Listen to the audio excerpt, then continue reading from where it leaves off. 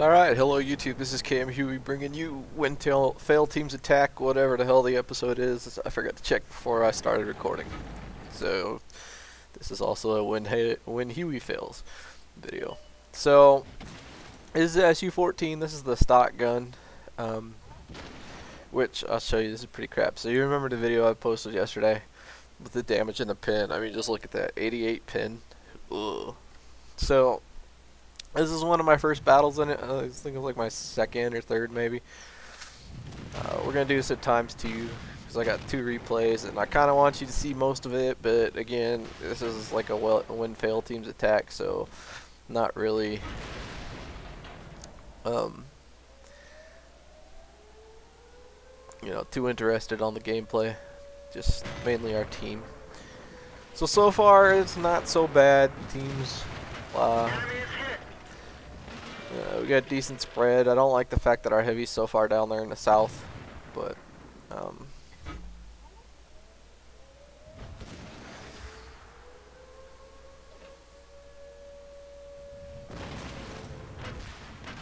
enemy vehicle knocked out. good decent shot on that IS-3. Actually got the full penetration there. That would have been the full damage, but since he only had 620 HP left, that's all I got. So.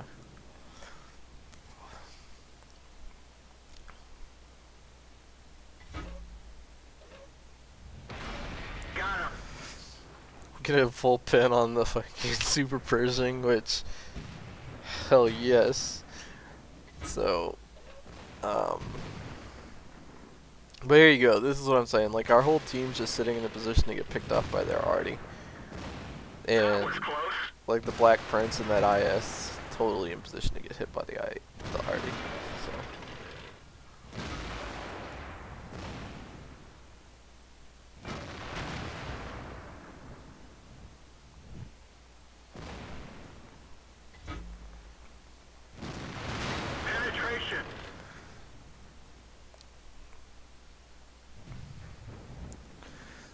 So far the teams are even. We're 5-5.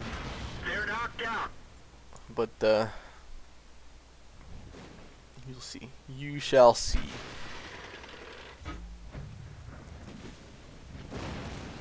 Didn't quite lead him far enough.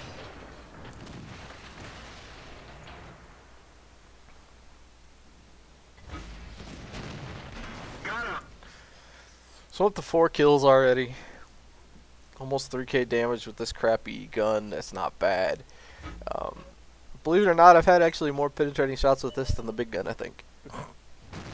That's funny.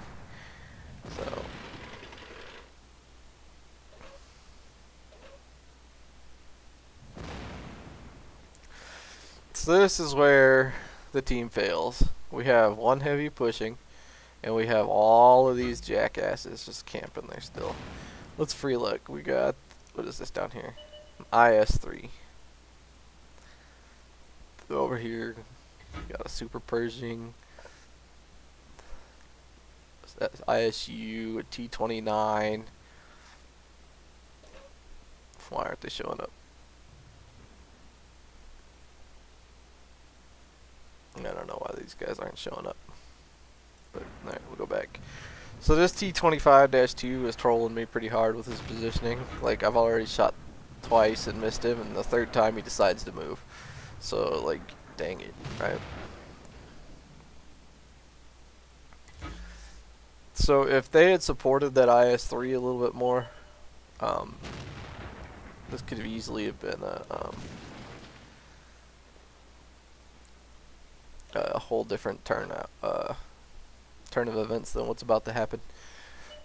So.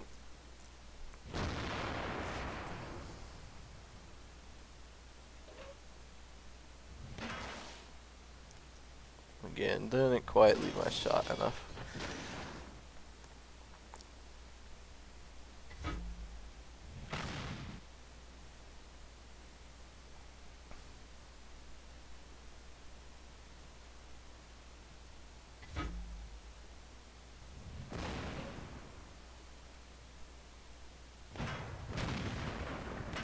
They're hit.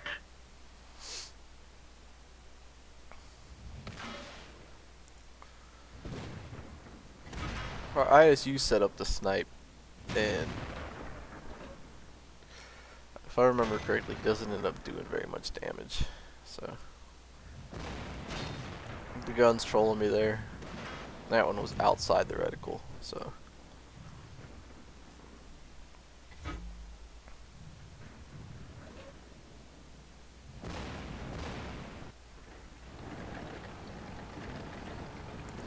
So our ISU is still camping.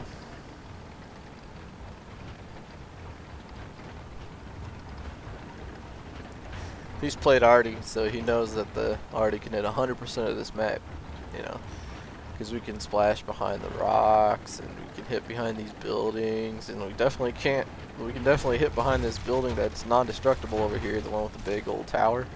Yeah. So our ISU finally decides to charge. I'm out of ammo, so I'm basically trying to put myself in a position where if they decide to come for us, I can't be hit. So, or you know, I'm in the least likely of positions. So me and the other Arty, we've done 8 kills total. The 11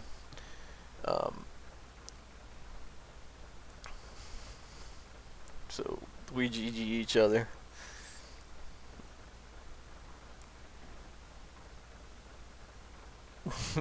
Both of us are out of ammo. Just gonna speed this up a bit.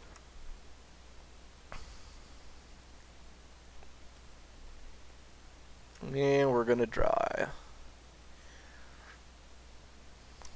So that was a draw game. It's really frustrating, especially because that was for a ×3 and I was working on the big gun at that point, so it would have been really nice to have that game. Alright, welcome back. The second video of this When Failed Teams Attack episode is going to be, again, my SU-14. This time I had the big gun. In fact, I just played this game right before I recorded this. So there you go. You can see the difference in the penetration and damage. I mean, you might say, but dude, it's only like, what, 19 pin, I think? I can't remember what the pin was on the first gun. I know, that's sad. I just recorded that video. But, you know, 19 pin makes up for a lot. So we get some good spots on there already, but we trade a tier 10 and a tier 9 for it. I don't think that was a good choice by our 2 Russian mediums by any means, but you know, whatever. We're up 5-2. I'm waiting for this SU-14. Like, I almost took a shot because part of it was sticking out, but I held it. And that's a good thing I did, because the other 2 already decided to clear that building for me. So we're still up 7-5, but we're down 2 tier 10s, 3 tier 10s. You know, like, it's painful. So I must say, this is my favorite spot if you spawn on this part of the map, the side of the map for Arty, because you can back away from that building, get your shots off, and then tuck in close to avoid any kind of counter bat. So the only thing is that this right. Oop, hang on, let me show you the shot.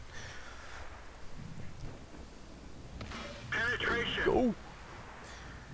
Alright, so the only thing that's a pain is this building right here. This big, tall building. It like makes it really hard to shoot at anything over here, because as you can see, it totally just blocks dang near everything you do. So E100 charges in. Get a kill on him.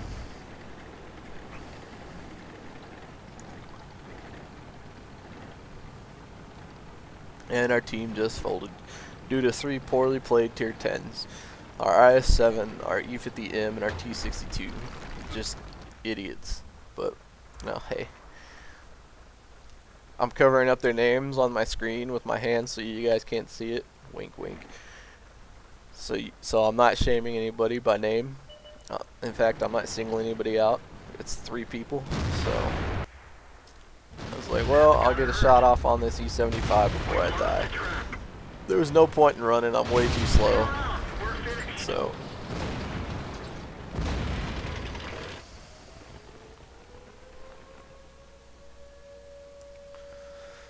alright. To the G, to the G. Alright, thanks to y'all for watching. Thanks, y'all. Well, whatever. Thank y'all for watching. Go ahead and check out Psychic Goldfish Prods. Tofu just put up a couple of replays yesterday. I finally managed to talk him into recording, even with the cough. He's going to say that he just got tired of not recording, but in reality, as I told him, you guys were harassing the shit out of me for that channel not having any videos lately. And basically harassed him into doing that. So to make up for it, you should all go over there and make fun of him for coughing. So, alright, yeah, go ahead and check out Psychic Goldfish Pods on YouTube and on Facebook. Also, go ahead and check out pathofexile.com. I know I'm harping on this, and I know there's a couple of you that already said you don't like action RPGs just due to the fact that you play and you farm up gear and then it gets boring because you can't die. But I will tell you that this game has a really interesting twist to it. When you finish the actual, the run through all the different difficulty levels and get to the quote-unquote in-game stage, you get map drops for mobs, and then you can make them harder by increasing the rarity of it. So your normal map starts out normal, so it's white. You can turn it into a blue map, so a magic map, and it's a little bit harder. And then you can make it a rare map or yellow, so it's even harder. And then each map has different. I want to say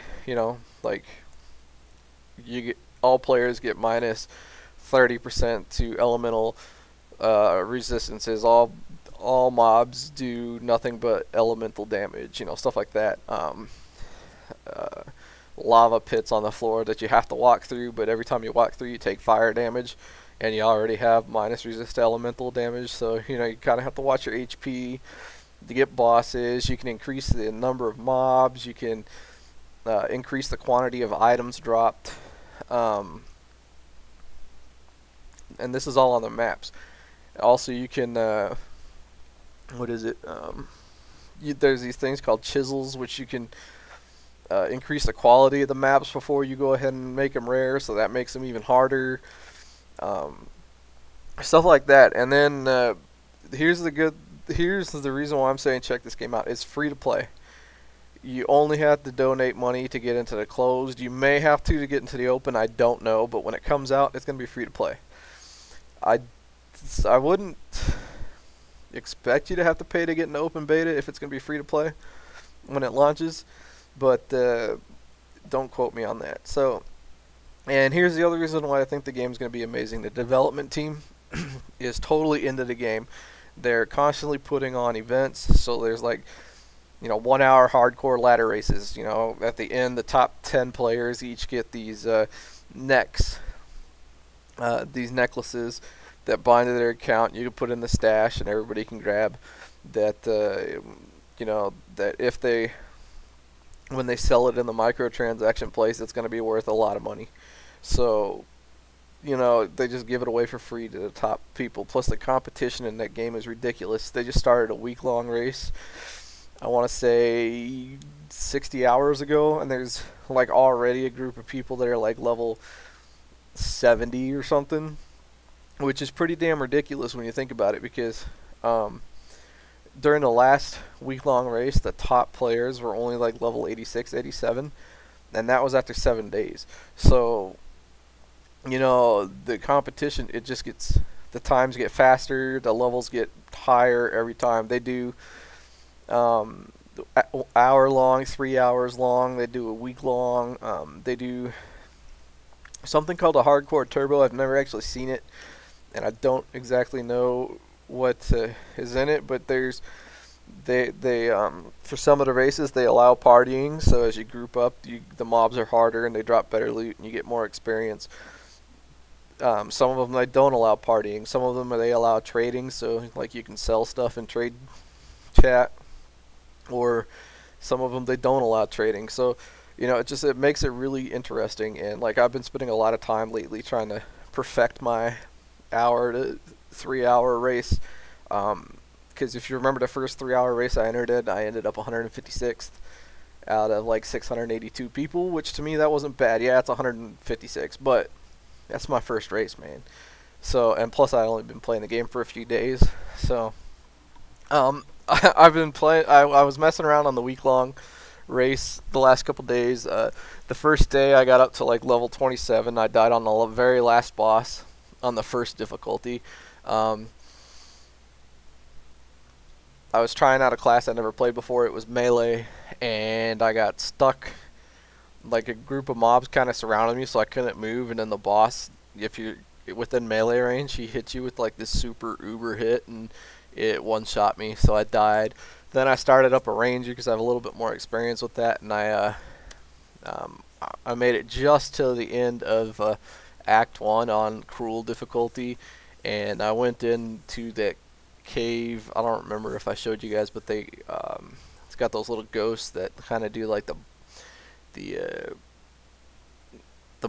blink behind you and then hit you really hard thingy. It's called Flicker Strike. Well, it's got a bunch of those, and I shouldn't have gone in there at that level, but I was almost to the end, and then I got 10 of those mobs on me and I died. So I'm probably gonna start another character. I'm not, my goal is just to make it to Merciless at this point. I'm not looking to place very high, but you guys should check out twitch.tv/RuneKind. He should be streaming this week, but he's doing the race, and he was, last time I checked, he was like level 66, so he's up there.